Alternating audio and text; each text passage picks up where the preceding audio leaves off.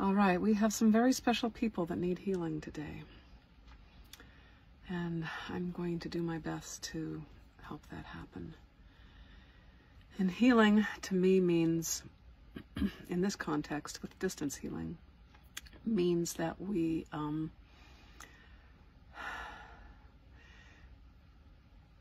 amplify the non-physical support systems for the physical. We actually want physical healing, but to do physical healing, we sort of have to heal with steel, right? Even giving medications is still just interacting with the life forces.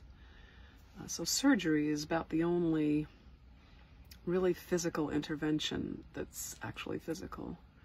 If we're getting drugs or medications or even foods, we're putting things into the body that stimulate the body's ability to, do stuff. And with distance healing, we're not giving substances, and we're not in the presence of the life force of our distance healing. Now, if you are in the, sorry, this is jumping around. Okay. If you are in the physical presence of somebody who needs healing, I recommend that you put your hands on them while we do this, okay? Or that you hold something that belongs to them, or that some of their hair, or a picture of them, so that you can be physically connected, so that your life force is connected to something that physically represents them. Okay. I'm going to, what am I going to do? I'm going to hold my keys today, all right? And this is going to represent all the people that want to be healed. And so there's going to be even though I'm symbolizing it and representing it, I'm also pretending. So I'm using my imagination. And really, what happens spiritually and astrally, it's the same whether you're imagining it or you're experiencing it through your senses.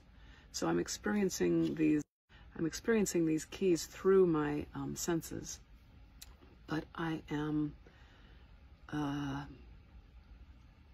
pretending like they are a representation, that they are all the people and pets on the list, and who will put themselves on the list later. And so it sort of hacks some of the filters that I have in my body mind that make me feel like I'm separate from you guys, all right? Because, yeah, in some ways we're very separate. That's why we call it remote healing, distance healing. But in another way, we're actually very connected. And the realm of the astral, the realm of the spiritual, is beyond space, okay?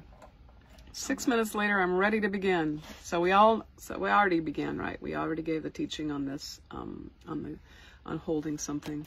And if you can just hold your actual loved one because you're in the same room with them, that would be wonderful. That's called the laying on of hands. And I take laying on of hands very literally. It means hands laying on a body, on someone else's body. It doesn't work so well on your own, usually. There's no rules to any of this stuff, but there are trends. Okay, so now I want to talk to you a little bit about courting. Courting is something that's been around the energy medicine world forever, but it's the lingo, I don't know, I used it 30 years ago, where you're sort of attached to somebody, and it's not in a great way, where you're sucking from them or they're sucking from you, and it's not a clear, you don't have clear boundaries, energetic boundaries. You might have clear other boundaries, but you don't have clear energetic boundaries. And it's like your life force is being sucked from you, or you're sucking from somebody else. And it comes from a feeling of scarcity, like you actually have everything you need from here. Actually, we, as human beings, we have access to all things spiritual and all things physical, and it's just the pathways through that we need guidance for. So we don't really need this direct energy from other people, and they don't need it from us. So when we do this distance healing, I'd like us all to surround ourselves with a spinning tube of light. And what this spinning tube of light is going to do is going to actually chop, chop, chop, chop, chop all the cords that we have where we're sucking at people and they're sucking at us. And you say, but don't I need, you know, such my employer? Don't my children need me? And I would say not energetically, not in this way. And I know it's learning what I mean by this. It's language. But I'd like you to pretend that everybody has access to, at some level, they have access to any idea they need, which I would call spiritual, any blessing, any sense of grace. And because we're human, we're not interdimensional Martians or something else. We have access to food, clothing, shelter, gravity. We have the apparatus to connect with things of the earth. And then it's just a matter of rendezvousing with it. But there's sort of like too much to consume or even experience of the physical earth for one person. So for all intents and purposes, it's infinite. And the same thing with every thought that was ever thought by any person at any time, space, dimension. Blah. The spiritual resources are basically infinite. So that means we have enough, right? And I'd like you to imagine that you have this tube of spinning light around you, and you are connected vertically. You're vertically aligned, okay? And this is sort of what makes us human, right? We're upright. We're not dogs or cats or things on all fours. We're vertically aligned in our human posture, at least in our healthy human posture. Some of us might be bent, but okay, good. So just do that right now and imagine a spinning tube of light. Now this spinning tube of light is protective, so nobody can get in that doesn't belong.